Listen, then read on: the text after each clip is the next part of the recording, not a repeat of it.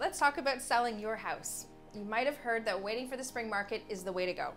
But let me tell you, it's not always the case. The real estate market is constantly shifting, so it's important to talk to a realtor who can help you come up with a plan based on current trends, inventory levels, and buyer behavior. With the right strategy in place, you can get the most money possible for your home. Don't stress about timing. Just be ready to seize the opportunity when it arises. Happy selling, everyone.